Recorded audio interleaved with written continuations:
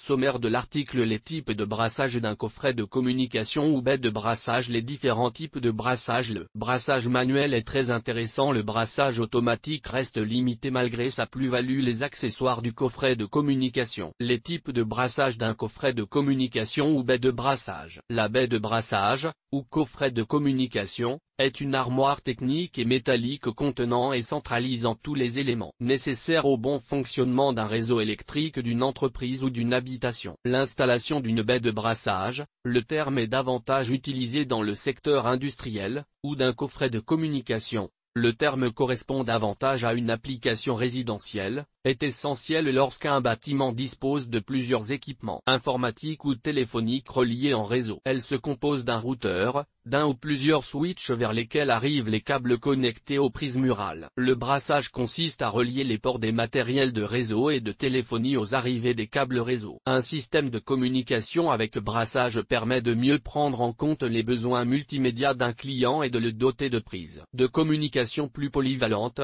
permettant la diffusion, de manière aléatoire, de signaux téléphoniques, informatiques ou de télévision. Avec une baie de brassage, il est possible d'avoir une configuration modulable dans un bâtiment. Il existe plusieurs types de brassage. Les différents types de brassage. L'un des avantages d'un coffret de communication ou baie de brassage, est qu'il est possible de distribuer à tout moment un signal différent dans une même prise. Si par exemple, vous ne voulez plus Internet dans votre chambre mais voulez toujours avoir accès à la téléphonie, c'est possible. La manipulation est relativement simple, elle s'effectue par ce qui se nomme le brassage. Il en existe trois types distincts. Le brassage par switch. La baie de brassage est équipée de petits sélecteurs placés au-dessus de chacun des départs. Il suffit alors de basculer le coffret de communication vers le signal désiré. Le brassage automatique. Ce type de brassage concerne principalement les coffrets de communication haut de gamme. Dans cette situation, le coffret reconnaît l'appareil qui est branché sur l'une des prises, et distribue le signal correspondant. C'est la solution la plus chère,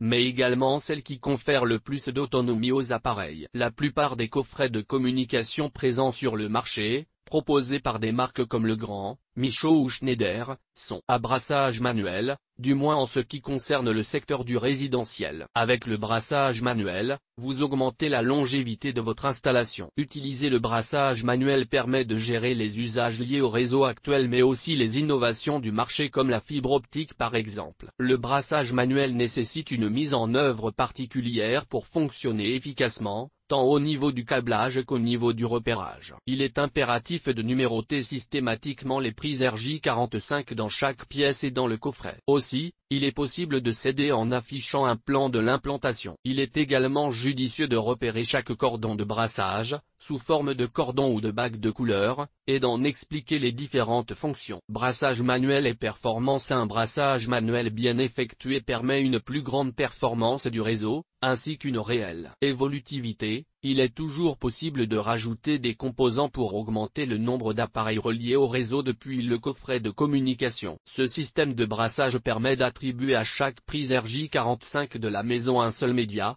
téléphone, télévision ou réseau informatique domestique. En ajoutant un modem ou un routeur ADSL, il est alors possible de connecter tous les ordinateurs de la maison à Internet. Ce système ne peut gérer que la télévision hertzienne terrestre, la TNT ou le câble. Le brassage automatique reste limité malgré sa plus-value. Bien que tentant, le brassage automatique reste assez cher tout en limitant les fonctionnalités du coffret de communication. L'installation s'en retrouve donc assez figée. Le nombre de prises qu'il est possible de relier au coffret et le nombre de fonctions sont limités. Par contre, vous n'avez plus rien à faire avec le brassage automatique. Même les éléments branchés à l'autre bout de votre réseau sont détectés. C'est pour cela qu'il est particulièrement adapté aux utilisateurs ne souhaitant pas du tout intervenir au niveau du brassage. Le système de brassage automatique ne peut gérer que la télévision terrestre hertzienne, la TNT ou le câble. L'amplitude des fréquences utilisées par la télévision par satellite ne permet pas de diffuser ce média à travers des prises RJ45. Le brassage automatique est donc moyennement adapté à une maison communicante,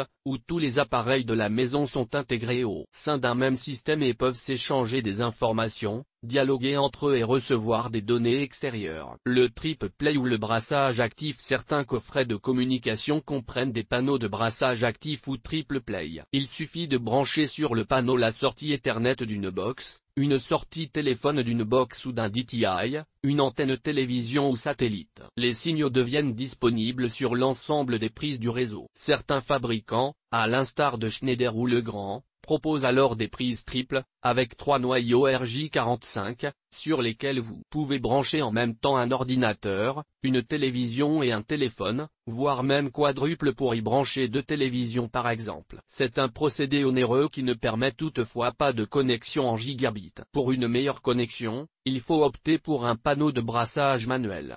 Moins cher, il permet toutes les applications actuelles, mais aussi futures. Par exemple, dans un futur très proche pour les zones encore non couvertes, la fibre optique. Les accessoires du coffret de communication. La baie de brassage ou coffret de communication dispose de différents composants. Le coffret de communication il contient tous les éléments liés au réseau. Il est décliné en plusieurs grades: grade 1, grade 2, grade 3, grade 4. Pour la fibre optique, le panneau de brassage. Il s'agit d'un support métallique sur lequel sont connectés tous les cordons de brassage permettant de relier les différents périphériques, télévision, téléphonie, entre eux. Par conséquent, il concentre des prises RJ45 qui correspondent à chaque poste du réseau. Il peut contenir 8, 16 voire même 32 orifices auxquels sont fixées les prises RJ45. Les prises RJ45 elles permettent de relier différents appareils de communication les uns avec les autres. Les prises RJ45 sont principalement utilisées dans les connexions Ethernet pour relier son ordinateur à Internet par exemple. Ainsi, elles ont remplacé les anciennes prises utilisées pour le téléphone. Le câble Ethernet. Ce câble permet d'effectuer le câblage horizontal, l'installation réseau mural. Il se raccorde sur des prises RJ45 femelles. La règle veut que la distance entre le switch et la prise murale n'excède pas 90 cm. Il est alors question de câble Ethernet monobrin. Le câble Ethernet est également utilisé pour réaliser des câbles RJ45. En sertissant chaque côté du câble Ethernet un connecteur RJ45, vous obtenez un câble Ethernet multibrin. Un switch hub. Ces éléments permettent de relier votre box ou votre modem au coffret de communication et de partager le réseau informatique avec tous les équipements branchés dessus. Il est possible de trouver des coffrets prééquipés, vendus par des marques comme Legrand ou Michaud. Par ailleurs, ces coffrets sont basiques et contiennent des prises RJ45. Certains sont beaucoup plus complets, un répartiteur télévision coaxial qui répartit les signaux télévision vers les prises RJ45 ou télévision FM-SAT. Des prises de communication télévision FM-SAT qui permettent la mise en réseau de services et d'équipements comme la TVA, le téléphone, l'informatique et Internet. Les avantages des coffrets de communication. Ces coffrets permettent un brassage manuel et sont modulaires. Ils s'adaptent par conséquent à tous les besoins et peuvent contenir du matériel plus moderne, pour avoir accès à la fibre, par exemple, ou brancher 2 télévisions, etc. Dans une habitation, il est aussi possible d'installer une réglette d'appartement téléphonique 12 plots, pour dérivation.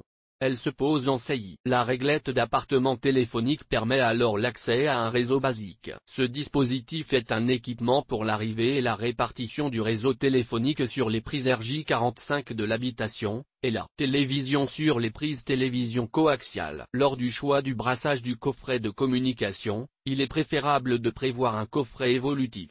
En effet, il doit être capable de recevoir un switch pour développer le réseau informatique en ajoutant des prises RJ45. EGT. Tutoriel. Installer une VDI EGT, qu'est-ce qu'une baie de brassage? Sur le site Wikipédia.